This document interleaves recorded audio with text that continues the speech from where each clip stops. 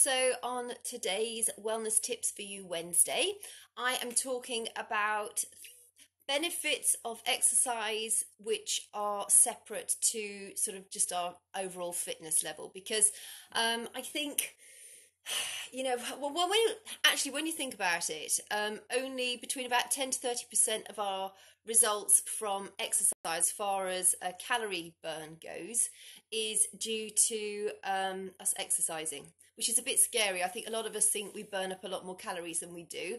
And actually, the majority, thanks for the hearts, the majority of the energy that we burn, the caloric energy that we burn on a daily basis, comes from our metabolism.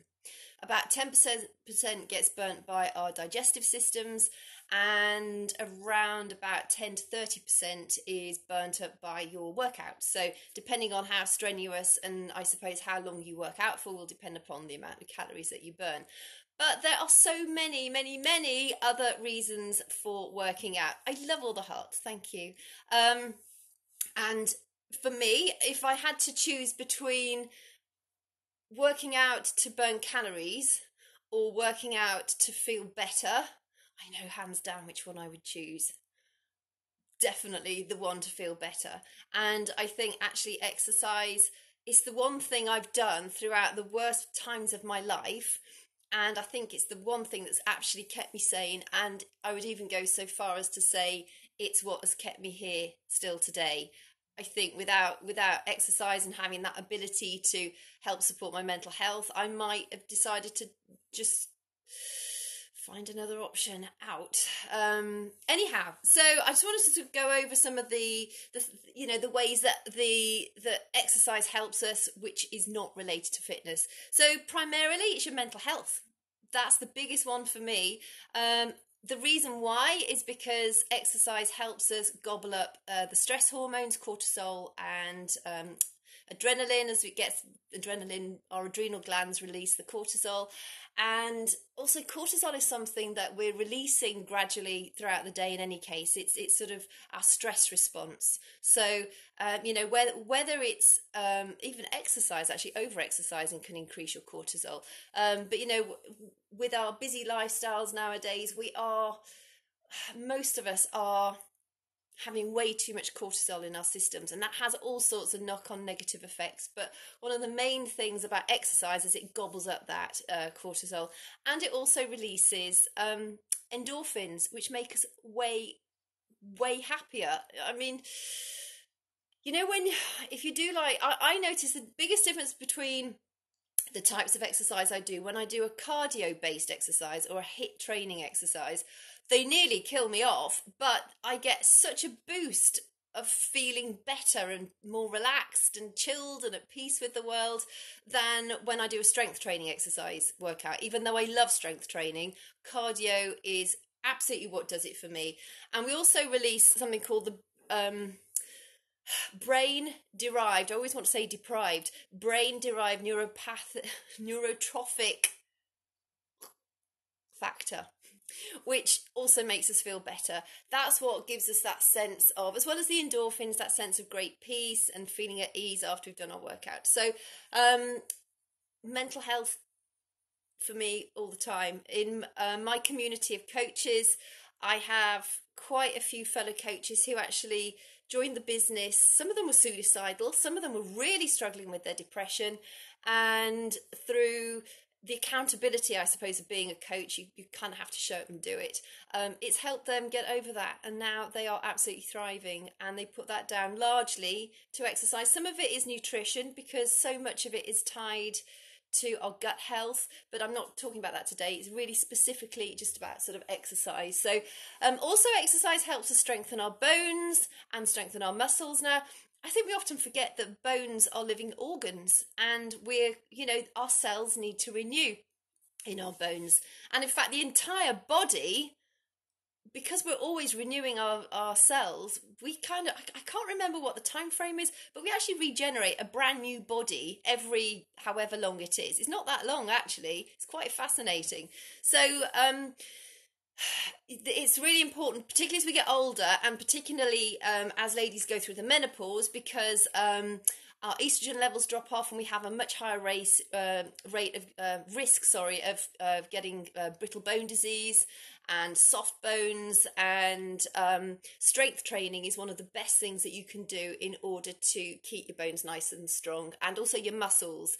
So for the bones in particular, it's weight bearing exercises that you need, either exercises that make the muscles work hard, so they're pulling on the bones, or things like press ups, running, star jumps, anything sort of that's fairly bouncy. Things like swimming and cycling are not weight bearing, although they will strengthen your your muscles, and they're really good for your heart and obviously oxygenating the body. They are not weight bearing exercises. So if you are getting older and you are an avid runner, an avid cycler or an avid swimmer, you might want to, well, I would say, start to introduce some weight-bearing exercises into your routine as well. So, and then muscles, when we actually work out, we break down the process of working out and exercises. Thank you for the hearts. You guys are so generous. We actually break down muscle fibers, and after we've worked out, the body rebuilds them by pretty much fusing them together, and that's what creates the Popeye muscles. Not on me, but I can dream. So we get the Popeye muscles and just stronger muscle formation, and that's how exercise actually creates muscles. Another thing with exercise, and another massively important one, is the fact that it oxygenates our body. It oxygenates our cells. So when our heart rate is up and we're pumping more blood through the body, and we're obviously breathing in more oxygen, we are delivering oxygen to our cells, we're helping to get rid of toxins, we're delivering nutrients to the cells, and the whole sort of internal system has been sped up, and also lymph is improved when we're moving, because our lymphatic system doesn't have a pump like our our circulatory system does.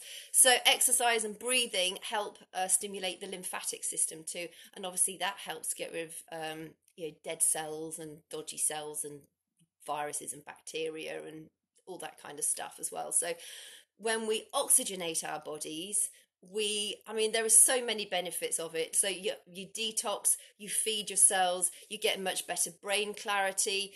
It stimulates the vagus nerve, which it gives you a relaxation response. Also a lot of cancer cells and viruses and bacteria cannot survive in an anaerobic environment. So essentially, if you're pumping your body full of oxygen, or your cells, you're oxygenating your cells well, you're saying no to those bad cells, or the bad things that can get a hold of us. So oxygen is incredibly important to us. And obviously when we're exercising, our rate of breathing goes up, and so we get more oxygen and blood flow around our body. Also, it helps strengthen the heart muscle. The heart is a muscle, and when we're working it out and it's pumping fast in order to keep oxygenating our bodies and keep the blood pumping through to our muscles and feeding our muscles, that heart's getting stronger the more we use it. And so that helps to reduce blood pressure, because a strong heart can pump the blood around the body more easily, and so your blood pressure drops as well. Also helps to regulate blood sugar levels. So people with diabetes too, actually, a lot of them, if you combine lifestyle changes, can actually get out of diabetes too. But essentially, when we're working out, our muscles need sugar. So the blood feeds our muscles with sugar, and it reduces the blood sugar levels, and it can actually have a positive effect on our blood sugar levels for about 12 hours after we've exercised. So again, it's really, really good for, just on every single level, really. Another thing, interestingly, is that recent research has shown that we actually produce our own vitamin D. So, the easiest way to get vitamin D is just get outside in the sunshine or bright light for sort of 20 to 30 minutes every day. Many of us are vitamin D deficient because a lot of us don't go outside at all during the day, unless it's to sort of sprint to the car and then sprint out of the car to the office, or sprint out of the car to the coffee shop, or whatever it might be. And so a lot of us are deficient in vitamin D, and vitamin D has like myriad benefits for the health, for the body, particularly mental health, actually.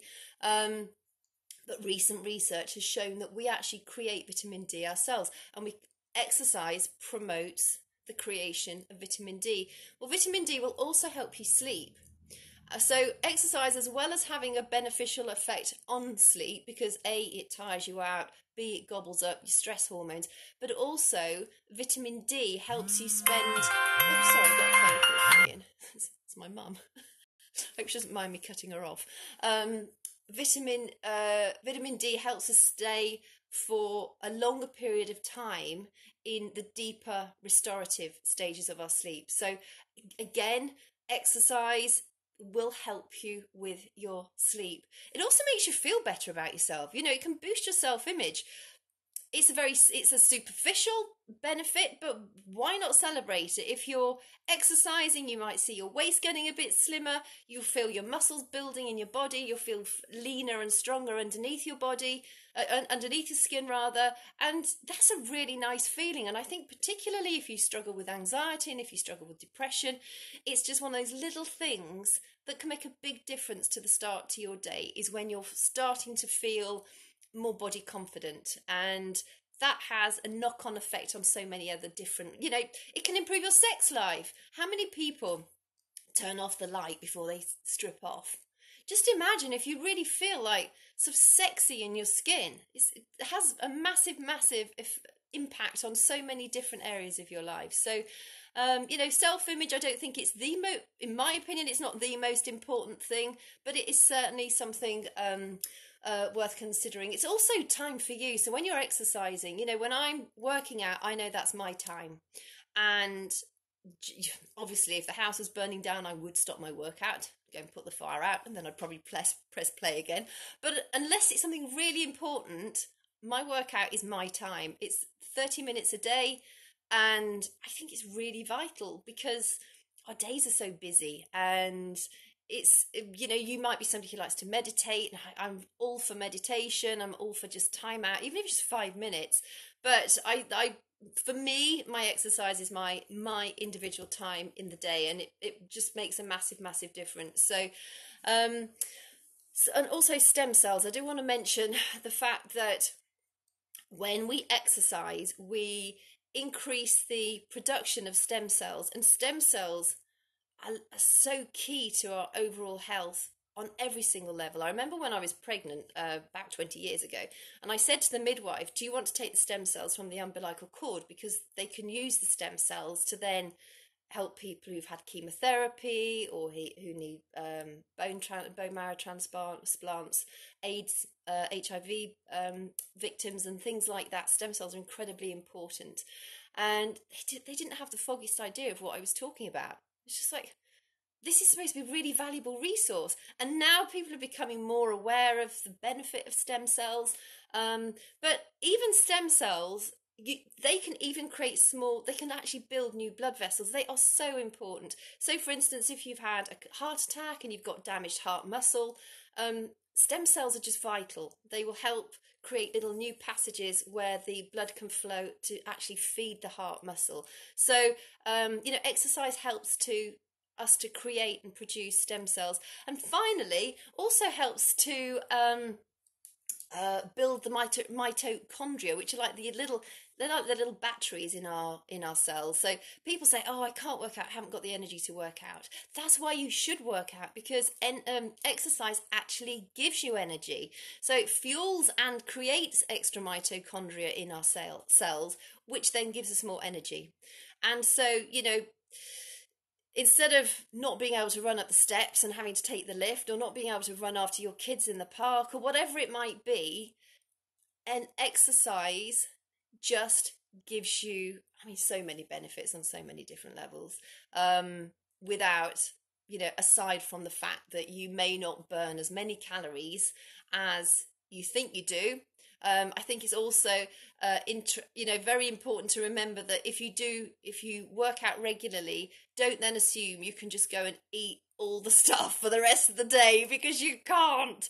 You do have to watch what you eat. But exercise does mean, particularly when you do strength training exercises, there's a higher caloric burn during the 24-hour period following a strength training exercise than there is that you get from a cardio exercise. You'll probably say, if you did like half an hour of cardio compared to half an hour of strength, you probably use up a few more calories during the cardio half an hour, but the cumulative burn following a strength training exercise, which is great because I love strength training, you'll actually burn up more calories that way. So just bear that in mind. Don't just think it gives you the free ticket to go and eat all the stuff and drink all the stuff, because it doesn't. So anyway, I hope that helped. I hoped it was interesting, and I just think it's fascinating the benefits that we get from working out. And in my opinion, mental health is the most important byproduct of a regular workout routine. So yeah, friends, thank you for joining me. And if you've got any subject you want me to cover next Wellness Tips for You Wednesday, either send me a message or leave me a comment, and I'll get this uploaded to my YouTube. So if you want to, these all go onto my IGTV, by the way, and also my YouTube. So if you want to catch up with previous sessions, just go and have a look on my IGTV or my YouTube channel. I will catch you soon. Thank you for joining me.